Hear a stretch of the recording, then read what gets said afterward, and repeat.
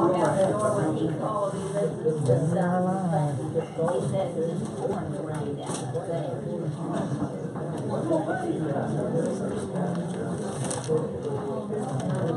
Yeah.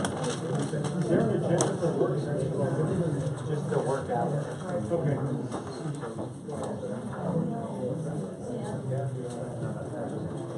Then we're not.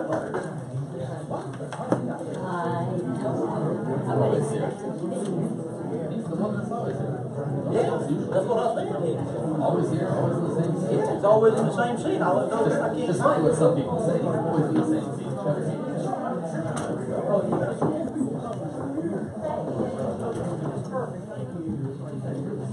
Some people spin that tail differently. He's always the same. So we'll have one right up to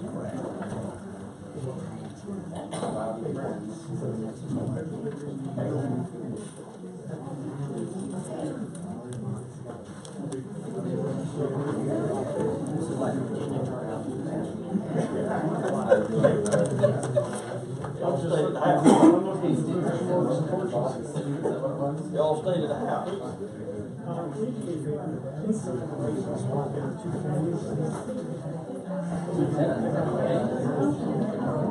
Y'all stayed at the house. I thought he said 210s, the ones that are getting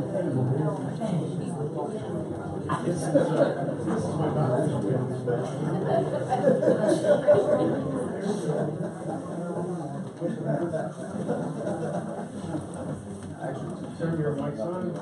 Good evening, it's 5:30 p.m. and this is I will open the work session for the St. Mary's Planning Commission to consider the recommendations of the City Council of the adoption of a new zoning plan. We welcome all of you. This is about 60 or 70 more people than we normally see. We have a work session which will be followed at around 6:30 by a regular, or rather a special called meeting. A work session is a process whereby the Planning Commission sits to hear information regarding a particular subject from invited guests, in this case the Community Development Director. It is not a public hearing. There is no opportunity for public comment.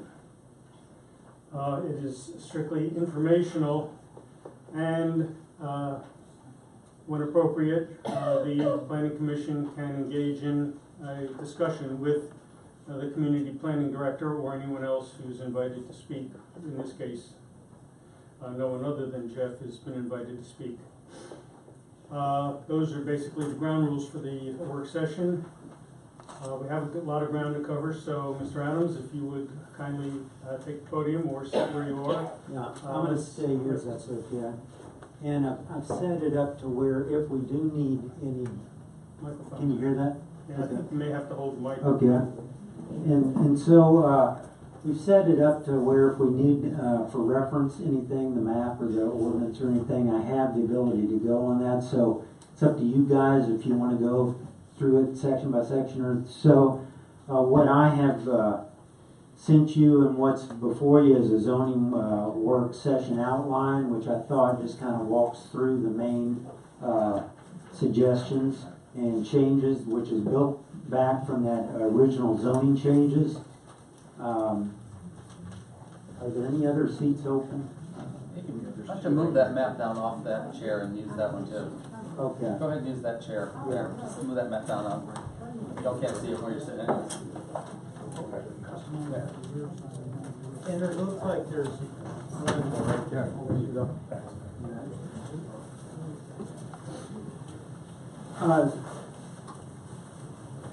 And so this, I thank everyone for coming out tonight, and this gives us a good gauge for the council meetings. We're going to hold those when we hold hearings. We'll make better arrangements. We're going to hold those before, like we did hopefully for the Millside rezone. We'll hold those over at the school so we can have a larger forum for those. Likely, if I know the city council will be more than one hearing, so you'll all get a chance to speak at that and to once again state what the commissioner, the chair said. Work sessions don't usually allow, it's up to them at their discretion if they want to allow any public comment. But they closed public comment last Friday at 5 o'clock, and so it's at their discretion to reopen public comment. They can choose to make a decision tonight at the public meeting, and then that recommendation will go to the city council, where there will be public hearings held. And at those public hearings, you will then get to see what's that recommended draft ordinance that's before them, which gives you kind of that final draft to read over and or call me up and ask questions about. So that's what's on the plate for tonight, and the scheduled meetings. We go next week to a retreat, a staff and council retreat with the city council, and that's at that retreat they're going to decide the dates they want to hear that. I would say it's going to probably be mid-December and early January. Okay. We'll be able to find out. We will let as soon as that, probably end of next week is when I would anticipate coming out with that schedule. And so, because we have to go, Georgia state statute says 15 to 45 days we have to go out with the legal notices for that public hearing for the last two land use action. But we better get going here, and then we'll, if we have other questions later on, I can entertain those. So, up to you guys. I thought we would work through, like I said, this zoning work session outline, and then go through that. We can go through and I can take questions at each one of those, or afterwards we can kind of go on anything that I missed that you guys want to discuss and talk about. And I just wanted to also notify you that from this work session outline that I've started on, I've drafted some necessary amendments to the draft ordinance that would be required. And so if we go into the public hearing, we'll have a document to work from that reflects kind of these points. And I'll amend that. That's what I'll be doing, is taking notes as we go through. And so we'll have a draft document to work from. That way that can go to fairly easy to you guys, just kind of adopting that as a form of reference when you go to the motion, if you decide to go to the motion. Okay? Can you guys hear me and understand me? Yes. Okay. So, is that okay with you all? Yes, it is. Okay. So, first off was planned developments. And they have agreements, as we've said many times, with the city, and are not affected by these changes. I ran these suggestions by Connie Cooper, our consultant, and she gave me some language, which I'm going to read, that she would like inserted to just clarify that planned development language. And it says, Plant B, Section 1.04B, Planned Development Districts 1, existing planned development districts that are fully developed shall be permitted to continue as developed. 2, existing planned development districts that are not fully developed but have approved development agreements and detailed development plans such as proposed land uses, densities, lot layouts, street configurations, multifamily and non-residential building locations, and parking, dimensional standards, setbacks, lot coverage, etc., and landscaping that have been submitted and approved by the city shall be permitted to develop in accordance with the approved plans. 3, existing planned development districts that have approved development agreements that are not fully developed and do not have detailed development plans, as enumerated above, shall be required to submit applications for site development plan approval as required by the zoning ordinance prior to going forward with development. So it's just clarifying the fact that if you already have a CCNRs or HOA plan development, then those are these ordinances won't affect you. Okay? Are there any questions from any commission members on this item? Okay. Okay. So number 2, it's about lot sizes, and A, cottage houses in the form-based districts proposed for a minimum lot size of 3,000 as written in this draft, the October 10th draft.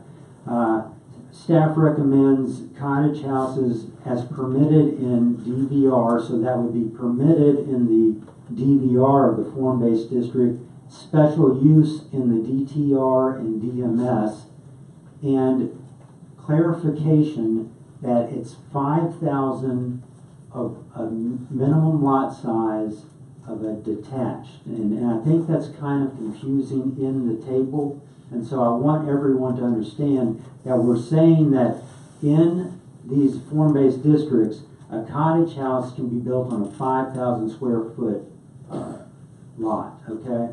Not the 3,000 is only for those clusters, okay?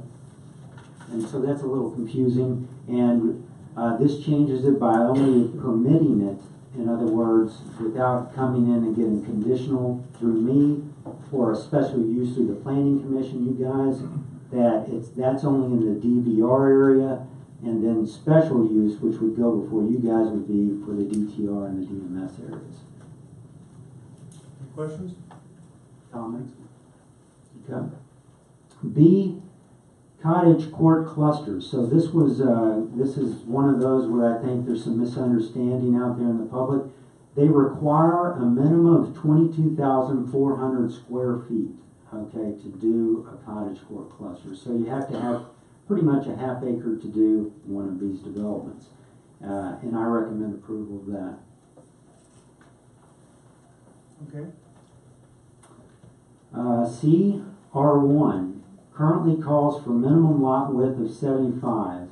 As we have many lots under 75 throughout the city with variances, I recommend 60 as the lot width since we're going to the smaller lots, and this would fit with that and also allow many of these variances that you guys deal with all the time to go forward. Does anyone have any objection to a change of 60 feet instead of 75? Okay. D, setbacks. Currently, Osprey Cove, Sugar Mill, Cumberland Harbor, and many of the variances allowed across the city in the past 10 years are for setbacks of 10 feet or less. The fire chief has approved these setbacks, recommends setback reductions. Any objections? None? Okay. Design guidelines. The building materials, primary and secondary, these materials make up the majority of homes built in the city. Recommend adding stucco, brick, and cement block as secondary or accent materials. And I would say that is my reading of it. I asked Connie to clarify that, and so she's just going to clarify that in the language. So that's for all of those, okay? Probably just go through all of these Okay. since they're sublettered. Okay. B, colors, recommend approval. C, Removal? removal, yes. So anything to do with colors, I recommend removal of that language, strike it. Okay, C, accessory structures, except for detached garages, are limited to rear yard, and I recommend approval of that. D, paved garage or carport required for every 2 bedrooms, I recommend approval. E, garages even or behind front facade, I recommend your consideration and the HBC's consideration of that. My feeling is that this is done in many communities, but are we at that point where we need to do that? Personally, from my experience with other communities, we do not have this big of a problem with this, where the snub-nosed garages or the garages are out in front. I don't see that as just kind of that cookie-cutter pattern that's normally done in a lot of communities. I don't think that's our problem. So, you know, if it's up to me, we strike that. And my comment would be is that to the extent that the code would allow it in a planned development, I don't think that there ought to be a discriminatory basis between planned and non-planned, just because the planned development has the option to get that, so that we ought to have the same regime through the whole city, Yeah. which would mean striking that portion of the recommended language that garages do not extend beyond the front facade of the house. I mean, I think it's one of those things, if we see this as a pattern that we're starting to have problems with, we can amend this to, the ordinance later, so.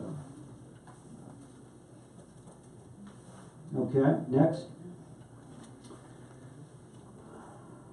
Definitions. Recommend state statute language, recommend approval of all the state statute language for manufactured and other homes.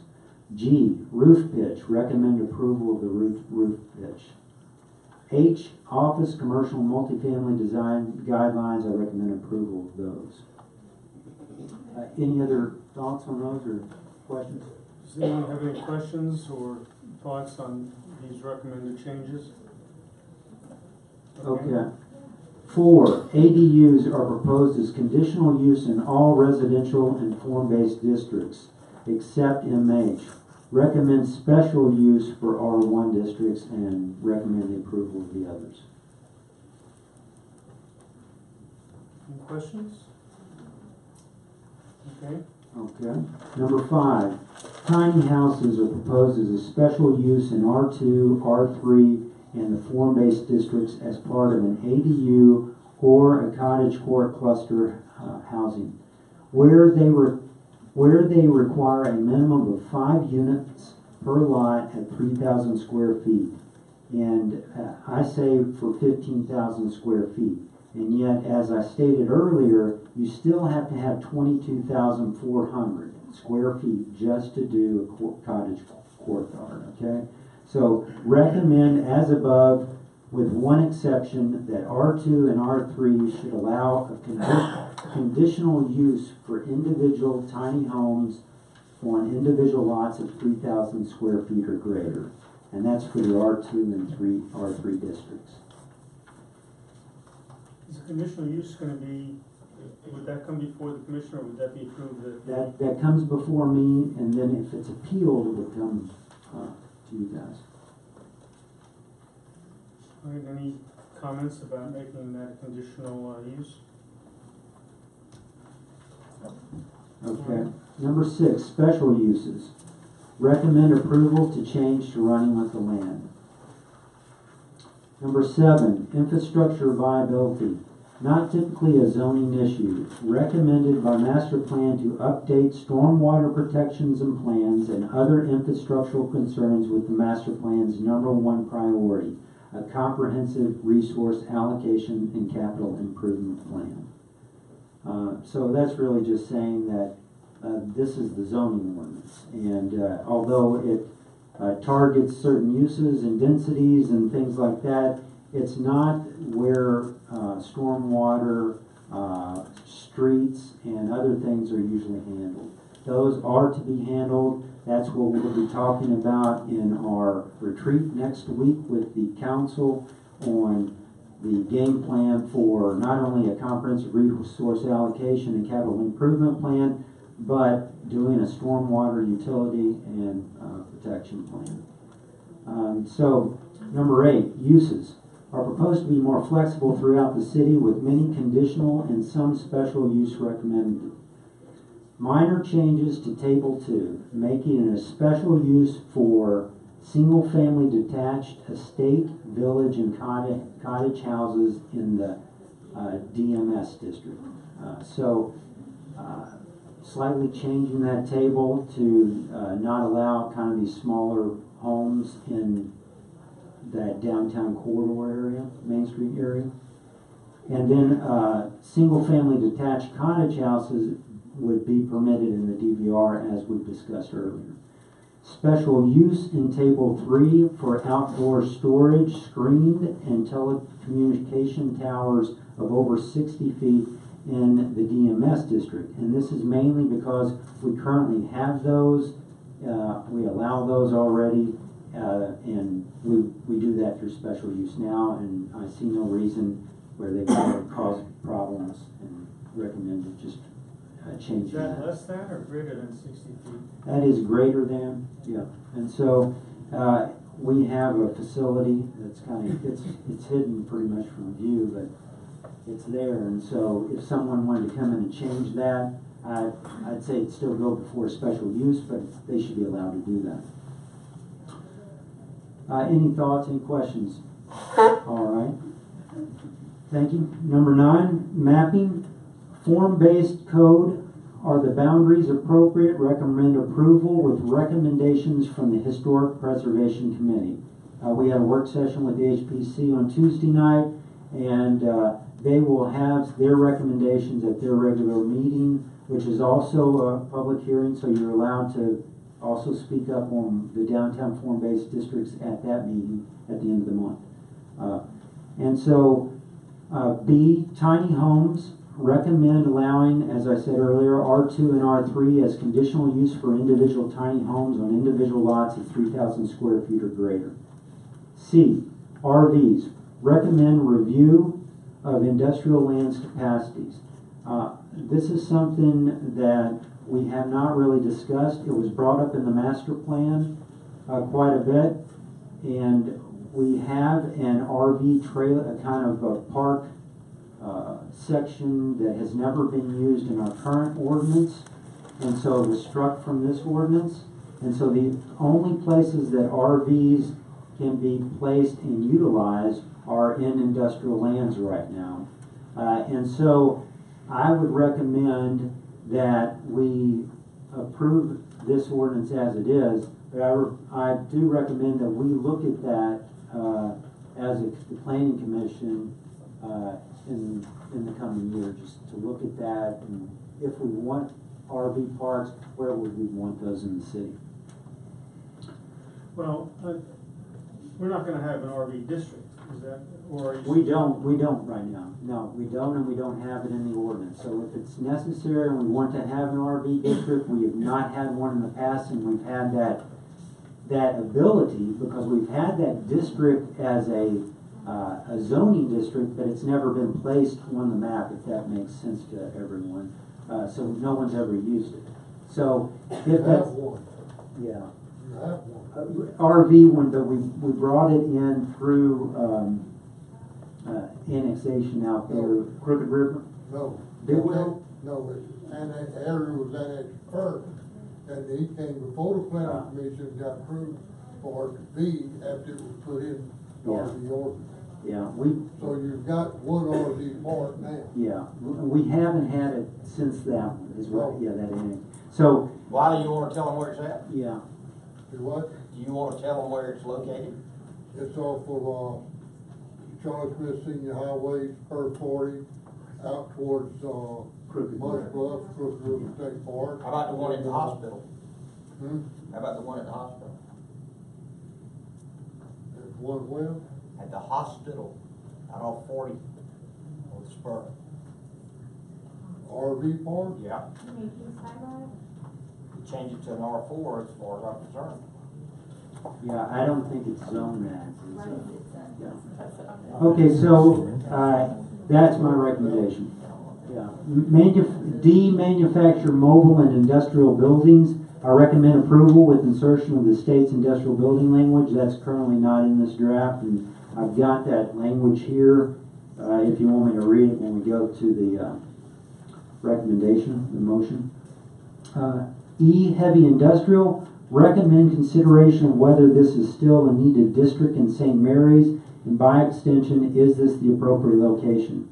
Currently on the map that's over there, the only heavy industrial, or what used to be called general industrial area that is still on our zoning map, we've left it where it is in this new draft, and that is that the box plant area off of 40. That is in that area. There's 2 parcels, I believe, that are general industrial over there. That has been relabeled as heavy industrial, and I recommend approval, but that's another one of those things that when we decide to, do we need this in moving forward?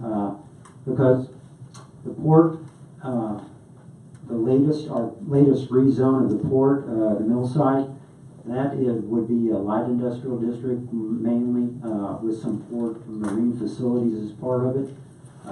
Anything that's kind of over that has to be a special use. So I kind of bring that up to you guys to think about and decide what you want to do with that. Well, let me ask you about that, because when I look at the table, there are some uses that would be conditional or special in the heavy industrial that would not be permitted in any other district. And I don't even know if we have room for them in the parcel that, the only parcel we have under this plan is heavy industrial. And the question I would have is, as I look at this,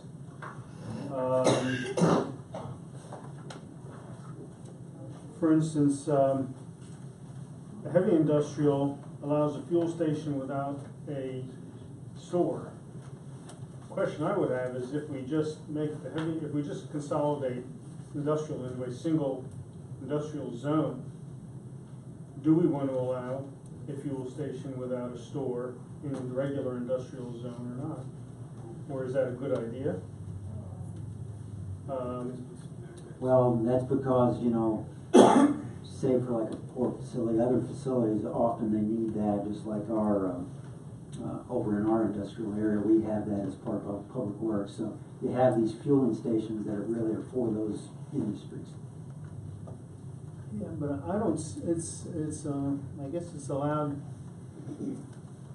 in a commercial district, right? Yes. And a special district like planned development. Are there any thoughts here about whether we should have just that single parcel as heavy industrial? Because it's where the box plant is It's a located. couple parcels right there together. What is the airport? Airport is currently light industrial. And, I'm happy to answer questions, but it's really a work session, so he would have to offer that in the future. Yeah, so airport's light industrial right now, but it is going through a market study right now, and hopefully by this time next year we'll have a whole new zoning associated with that. Does anyone have any feelings about whether we should just kick that can down the road and leave the box factory and that surrounding area as heavy industrial, or just? I think we should leave it. I'm not in favor of us turning around and driving everybody who's been part of St. Mary's out of St. Mary's. They're fine. They work there. They're part of our community. They pay taxes. If necessary, address it down the road. Okay. Yeah, I guess we'll, and it's a good point that, I think that this market analysis just for the airport will also give us an understanding of how much industrial we need, in the future. So I expect we may be looking at more map changes next year. So okay, so next up is let me see if I can. Auto sales lease. Recommend limiting auto sales and lease facilities or new ones to Charlie Smith Sr. from 40 to Kings Bay Road. Kings Bay Road from Charlie Smith Sr. to 40, and then 40 from Kings Bay Road to Charlie Smith, and so that triangle. R3 has been expanded. I recommend approval of that in the draft map. okay. 10, outdoor storage and display. Recommend some provision be made for retail hardware or building supplies when properly screened or buffered. 11, home occupations and home-based businesses.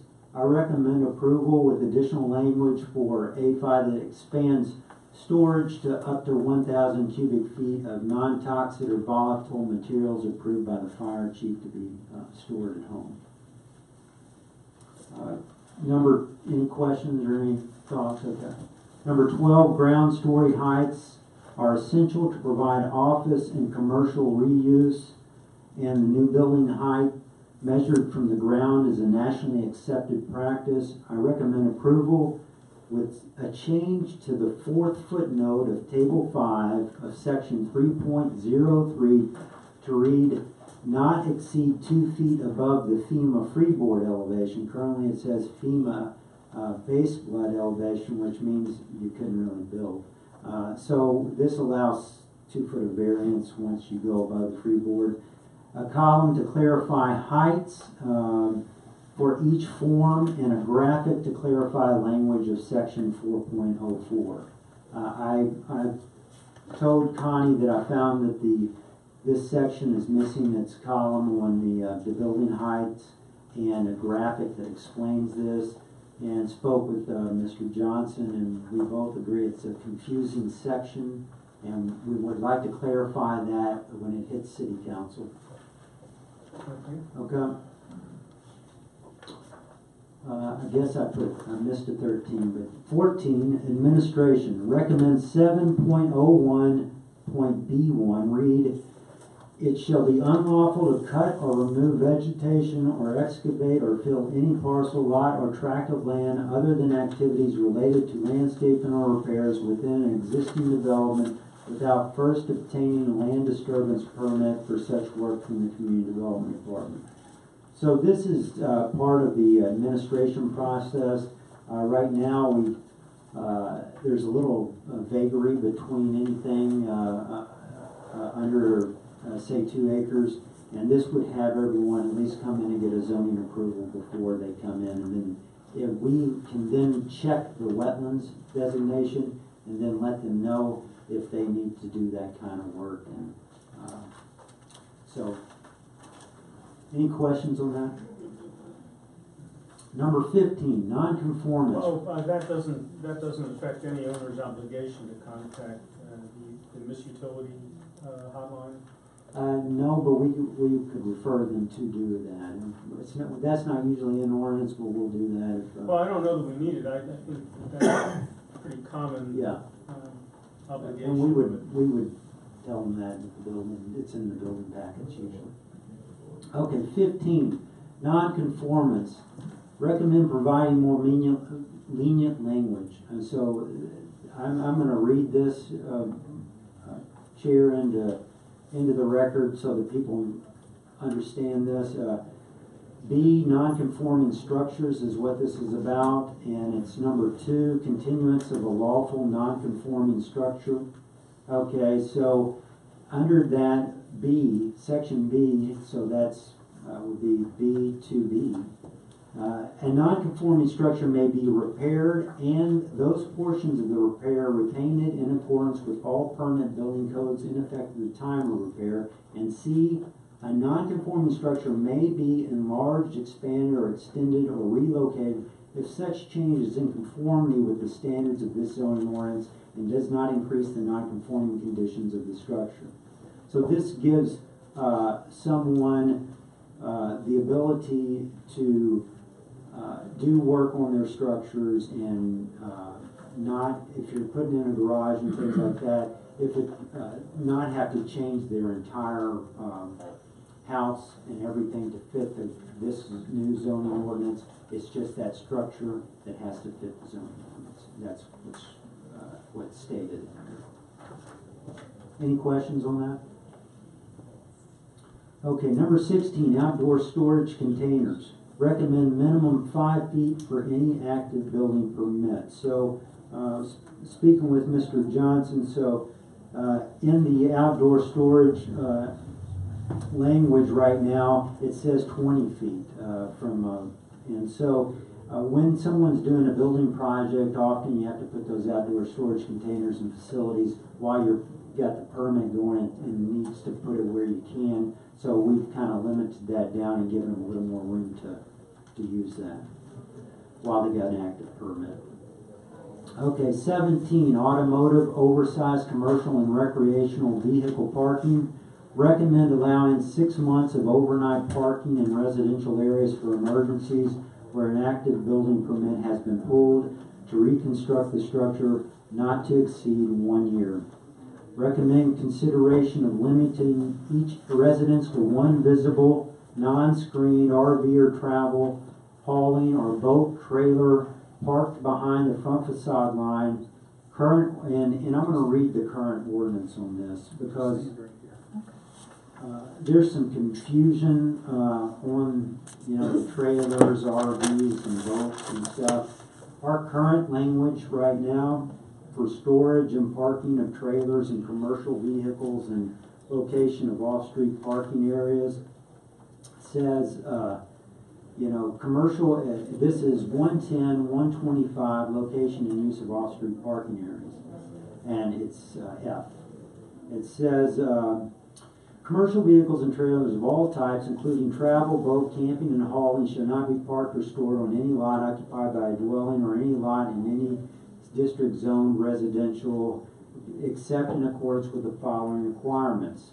No more than one commercial vehicle per dwelling shall be permitted, the size of which shall be no larger in size than a pickup truck, panel truck, or van, and is limited in size to a 1 ton carrying capacity, and in no case shall a commercial vehicle used for hauling explosives, gasoline, or liquefied petroleum products be permitted for parking in the zones noted. But this is the one I'd like everyone to pay attention to. Number 2, travel trailers, hauling trailers, or boat trailers, with or without boat, and boats without a trailer shall be permitted if parked or stored behind the front yard setback or behind the building line of the residence or garage if the setback is a greater dimension than the front yard setback as established by ordinance, whichever is greater. And then it goes on to 3 and 4. That is a very difficult thing to administer. And what I mean by administer, we get calls all the time for code enforcement to come out and, this boat's parked or this travel trailer's parked in the front yard, and they have to determine whether it's behind the setback line or the front line, and it's a very difficult thing when some setback lines go almost to the structure. I tried to make it a little clearer by saying that any RV or trailer or hauling or boat trailer be parked behind the front facade line and just leave it at the front facade line. I don't want, this isn't an intention to limit how many someone can have, but if they have more than one that's visible and parked behind that front facade, it does need to be screened and buffered from the private view. But they can have as many as they want in their backyard, is what we're saying. So that's my recommendation. And I welcome any discussion on that or thoughts on that. Where is the code on an owner of commercial or residential property allowing tractor trailers, RVs, and other things to park there overnight gratuitously? And I'm particularly thinking of the bowling alley and the Walmart parking lot. Yeah. That's what we're trying to, we have language in the new code that will not allow that, okay? And it's difficult to enforce against the person who parks the vehicle there. It's clear that the owner is responsible for the enforcement. Right. And we have that problem quite a bit in the city, and that's why it's in the language is in the current to not allow on a commercial facility. So put that up for me. How are we gonna tell, Walmart has to tell these people to get their RVs out of the parking lot? Well, they're the ones who invite them there in the first place. That's what I'm just saying. Last weekend there was probably 6 of them up there. They're tilt outs out and everything. So. Yeah. I do that everywhere. Excuse me. But Again, so you're saying we're gonna tell Walmart you have to get out there. That is what this intends to do. Yes. Fine. Just want to be clear. Mm-hmm. And I think those are the things that I spoke at the HPC work session, that I hope that not just you guys and, but especially city council will have to think about this through the retreat and coming up to the zoning ordinance when it comes before them, that many of these things may and likely will take much more code enforcement than we currently have. And so we have to think about the cost of that. Well, yeah, except it is an owner's responsibility, and if when I'm on the interstate and I see state governments saying no overnight parking or no parking for more than 2 hours, the concern I have is a safety concern in these parking lots where people cross lines or zip behind things. Your view is obstructed with these large vehicles, and it's an eyesore when you drive down Osborne Street or any other street in this city. And while that's an observation I make, I think it's certainly something we have to decide whether we want to see codified or kicked down the road. Yeah. Right now, it's in the code. I don't see Walmart being too concerned about monitoring that or policing. Well, they don't have to be. They can just come in and pay the fine, and after so many fines, you have progressive enforcement. Well, that's I said, what what you I'm gonna not do? really Close the door interested to in us Walmart? becoming a police state. I mean, Is that what you gonna do, Mike? Well, that's what we're here to discuss. Are you gonna close the door to Walmart? It's not. It is a All I financial- want's an answer. Are you No. gonna close the door to Walmart? No, it's just it's. And then what Kingsland will do, they'll tear Walmart down and they'll build it in Kingsland. And they'll enjoy all the stuff that Walmart and Clinton is. I understand that, and all I'm suggesting, and the reason I brought it up is that we have that provision in the proposed code. And if it's not something you want in the code, then I think we have to Very good point. We You have need to to say to recommend Jeff, strike. take that out of the code because we don't want it in the code. Okay. It looks like there's a consensus that we don't want it in the code. I missed that one, Jeff. I missed that one. Yeah. And I'm getting the sense that I put that in the motion to strike. Yes. No, I mean, the purpose of this session is to make sure that we are clear on items like that.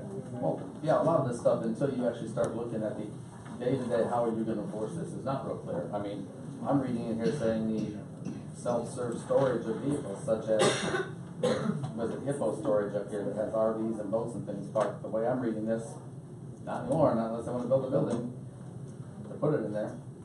Well, we have, That's probably Now, not. I mean, that's- Charlie Smith would be happy with that That's, because if everybody we're would vote talking, freedom this storage. is, But can I first say that the first thing that we spoke about, so let's get this correct.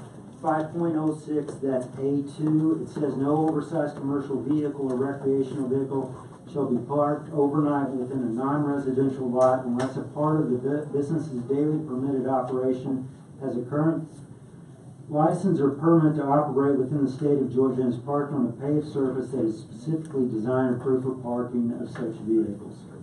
then you bring up that paved surface thing, and we all know where that's going in the next few months.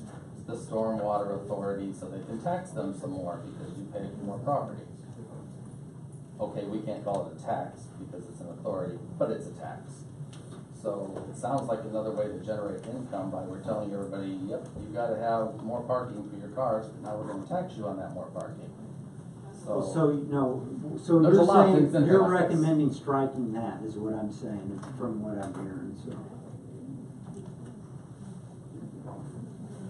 well, you're talking 506 is limited to residential or form-based district. It's not, it doesn't apply to commercial or industrial. You go to the self-service one up here, and again, it's very confusing, for me anyways, at times. That'd be fine, go paragraph on that here. Yeah, those are my, Section 5.24. and not in this group, we will in this. So, I read section 5.24 as applying to, for instance, Hippo storage up here on. okay, so,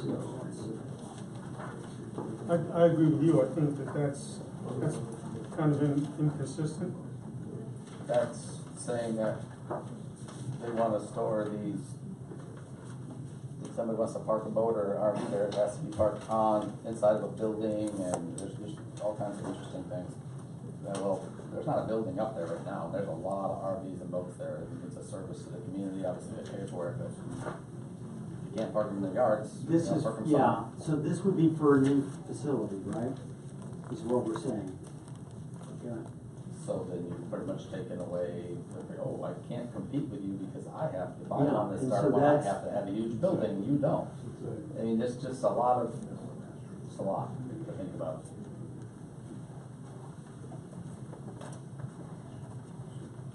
Well, do you have an objection to the whole section or to just that subsection?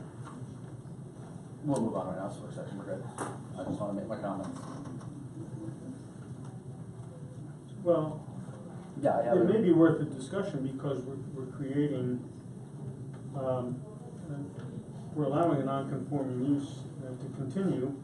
That would create a non-conforming use that could continue and create an economic hardship Well, for someone. yeah, we can, if they expanded and put in new paving, new road or new circulation, they would have to pave that new circulation. Doesn't mean they have to go back and do the old.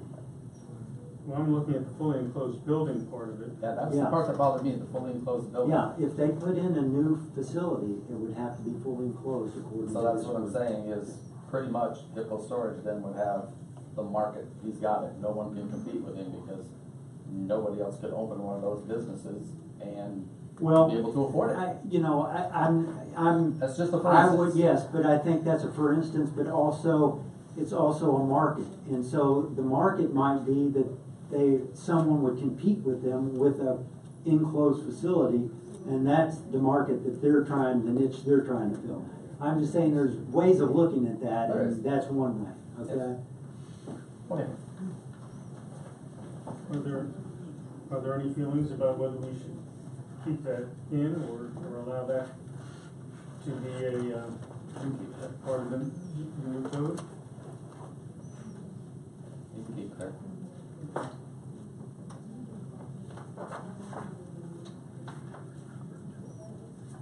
Are there any other recommendations? That's all that I had. I would like to go through anyone else thoughts or sections or questions that you had.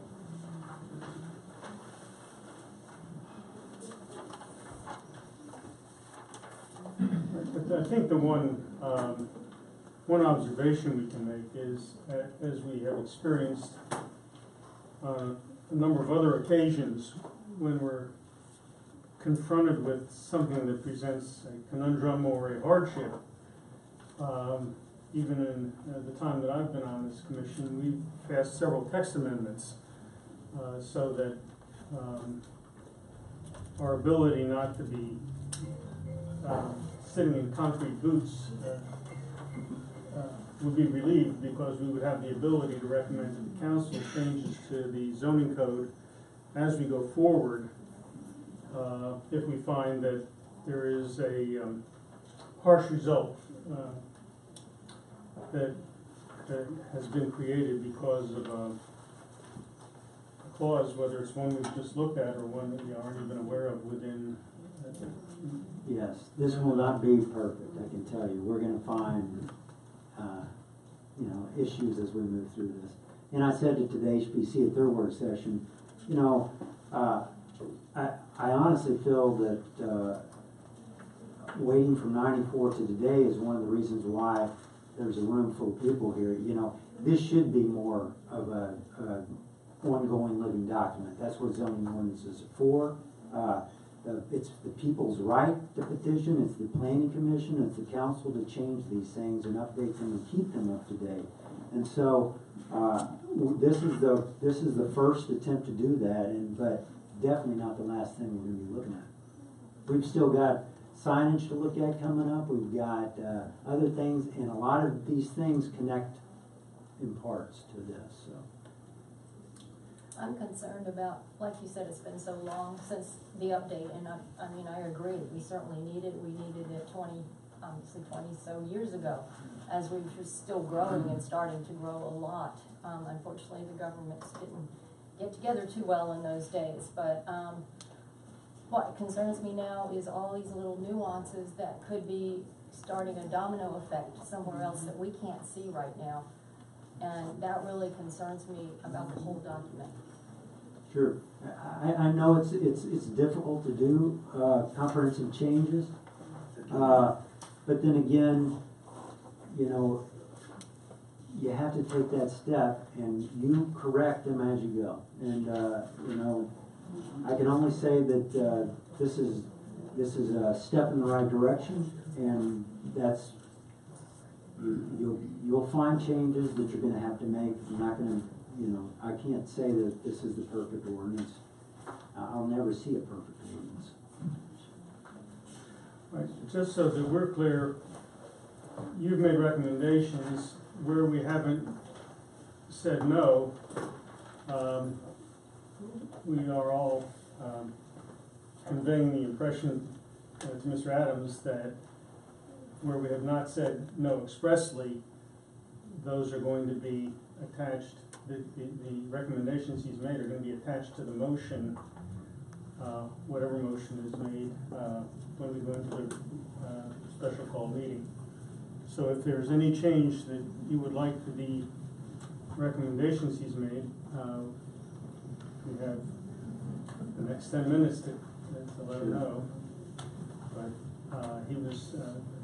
the process will be that Mr. Adams is going to draft a motion or draft language to a motion, because it's not just going to be a motion to approve the code as drafted. It's going to be whether or not to approve the code as drafted with the recommendations made in the work session. And that probably will be a 2 or 3 page motion. And I did ask Mr. Adams earlier to make sure that copies were available so that everyone who's in attendance here would be able to see it. We're not going to work in the dark. We want you to see the language that's going to be considered during the special call meeting. Are there any other matters that anyone wants to bring up as part of the work session? No. Why don't we, pardon? No. Why don't we adjourn the work session? We will convene in 9 minutes for the special call meeting. Okay. Thank you.